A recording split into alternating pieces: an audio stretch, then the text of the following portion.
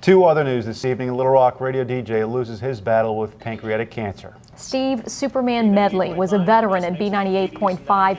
He was diagnosed with a deadly disease in January. Steve loved the broadcasting business and was a mainstay on the Little Rock airwaves. In an interview with KARK about his illness, it was clear that he handled the ordeal with grace, dignity, and class. The number of those who will miss him is countless. He leaves his wife and 8-year-old son. A memorial service will be held tomorrow at the New Testament Baptist Church in Lone Oak. That's at 2:00 p.m.